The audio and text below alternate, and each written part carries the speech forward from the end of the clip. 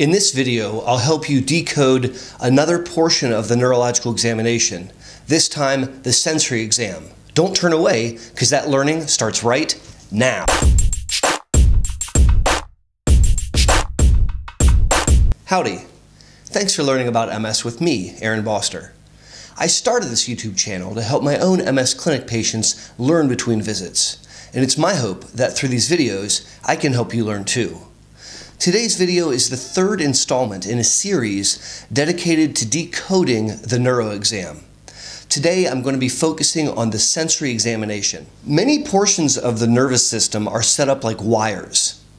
And when your foot is touched, there's literally a series of wires that sends that information from the foot to the nerve, up the spinal cord, into your brain, where it's interpreted as, hey, my foot's being touched.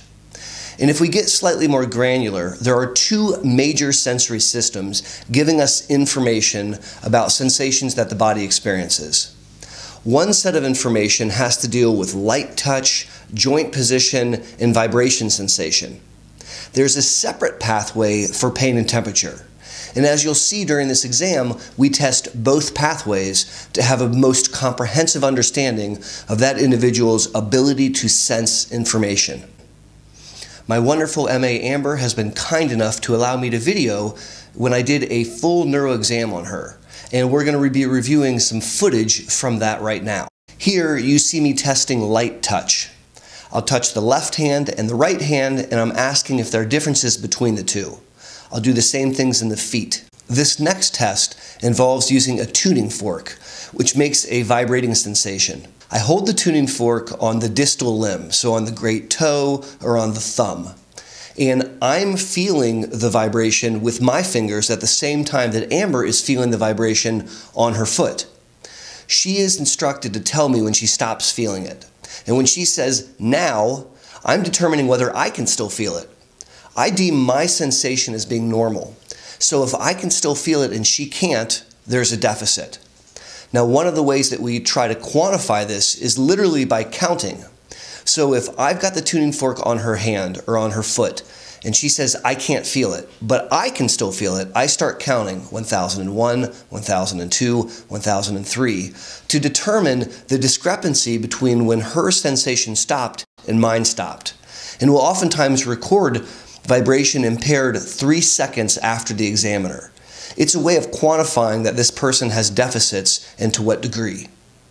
These next set of tests study joint position. And we do that by holding onto the joint and moving it a very small amount.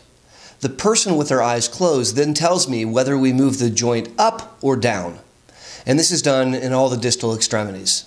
Here I'm testing temperature. And I accomplish this by actually holding the tuning fork against the skin. The tuning fork's made of metal and it's typically cool to the touch. And so I take advantage of that to test temperature in the face, arms, and legs. This next test is one of my favorites, again because it's a functional test. When you're standing up, there are in fact 3 sensory systems that keep you upright. They're constantly giving your body feedback about where you are in space so that your muscles can stay active in the right ways and you don't fall over.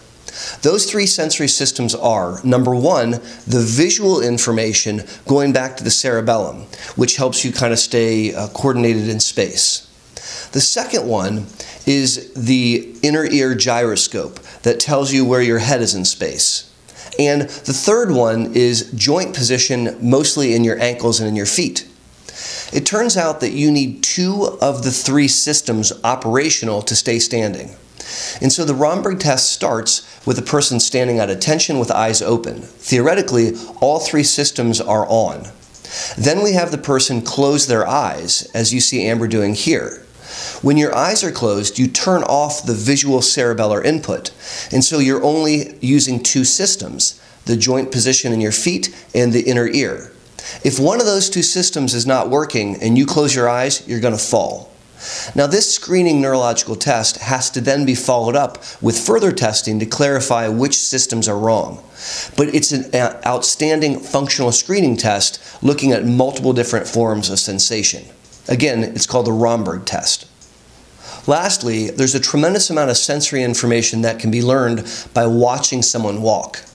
If you can't feel your feet, it clearly impacts the way that you ambulate, and we can determine that by watching your gait exam. There you have it, folks. A quick review of the sensory examination in an attempt to decode and demystify the neuro exam.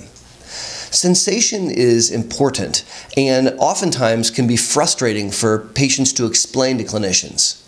These tests help clarify and quantify exactly which systems are wrong and where they're wrong. My name's Aaron Boster, and thank you for learning about MS with me. I hope that you enjoyed this video, and if so, please feel free to subscribe to the channel. Until my next video, take care.